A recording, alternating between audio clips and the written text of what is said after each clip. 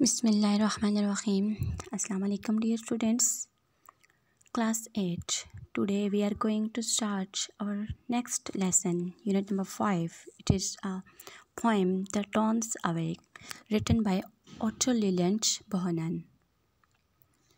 This is a beautiful poem of the beginning of the new day with the rising sun. In this poem, the poet has beautifully used the figurative language to describe natural scenes.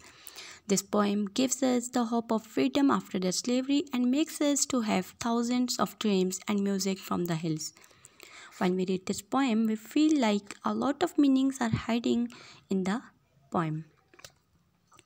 Let's read about the poet. Otto Leland Bohanan was born in around 1895 in Washington, D.C. and educated in the public schools in Washington.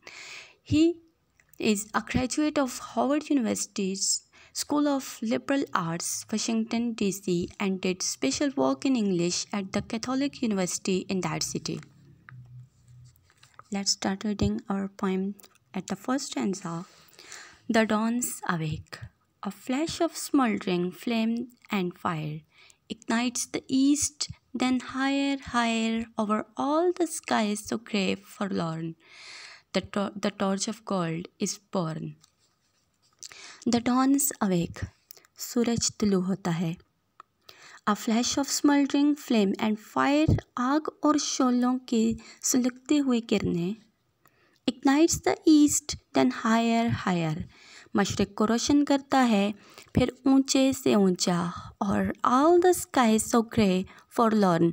पूरे आसमान पर फैल जाता है. आसमान जो सूरज निकलने से पहले ग्रे कलर का यानी कि खाकतरी कलर का और बिल्कुल तन्हा तन्हा या उदास होता है. The torch of gold is burn.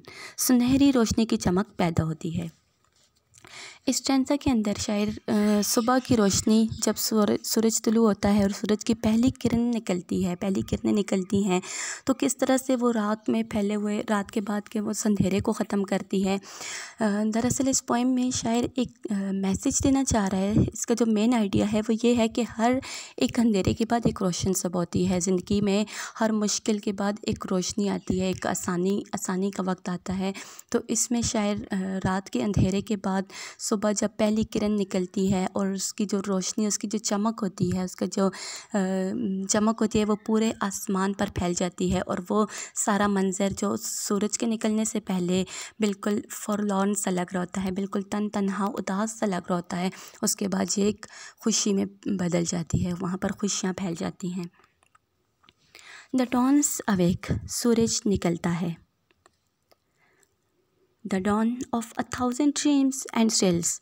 और उसी सूरज के निकलने के साथ हज़ारों ख्वाब और जोश व जज्बे.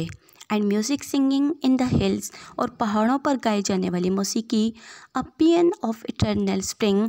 और दायमी बहार का तारीख़ी नग़मा. Voice is the new awakening. नए बेदार होने वालों को आवाज़ देता है, पुकारता है. इसके अंदर शायर कहता है कि जैसे ही सुबह का वक्त आता है तो हमारे जो बहुत से ख्वाब होते हैं वो जाग जाते हैं.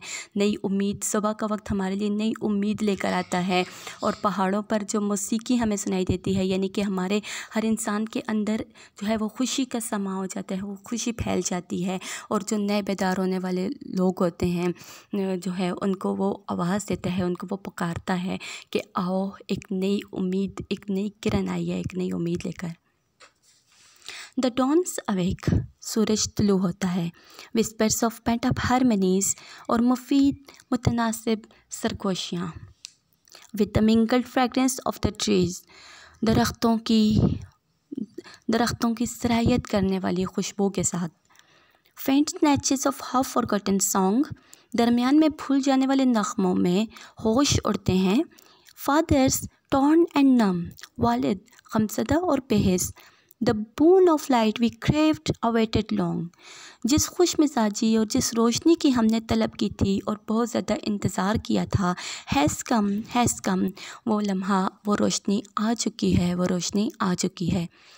इस स्टैंजा के अंदर शायर बताना चाह रहा है कि जब हम बहुत ज़्यादा उदास होते हैं, परेशान होते हैं, उसके बाद हम किसी अच्छे की उम्मीद करते हैं तो वो अच्छा वक्त हमारी ज़िंदगी में ज़रूर आता है. यानी कि हर मुश्किल के साथ आसानी ज़रूर है.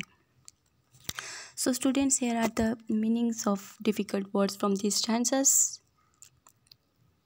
At the end of this lecture, you have to revise this poem slowly and write the meanings of difficult words of all stanzas on your notebook. Thank you. Allah Hafiz. Have a nice day.